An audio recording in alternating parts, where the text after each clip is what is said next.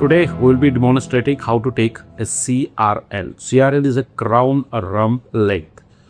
When you are taking a CRL, you have to make sure that the fetus is in a neutral position. By neutral position, I mean that it should not be flexed, neither extended. Otherwise, it will be, more or less of actual CRL. So the point is that in CRL, we have to measure in a neutral position from the rump to the head to the top of the crown.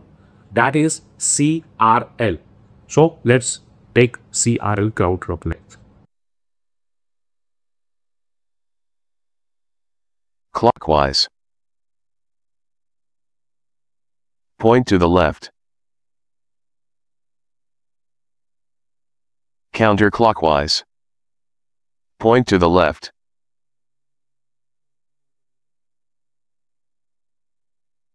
Point toward your left side.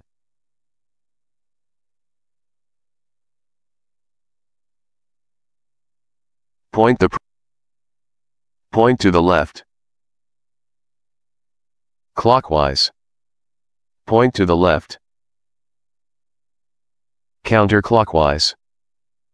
Point to clockwise. Point to the left. OK. Press the spacebar to measure. To start the CRL measurement, place a cursor at the rump, located below the genital tubercle.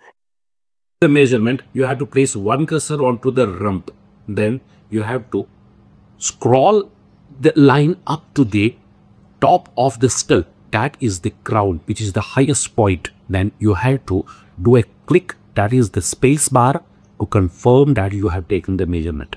This way you are taking the Crown-Rump length. Stay smart.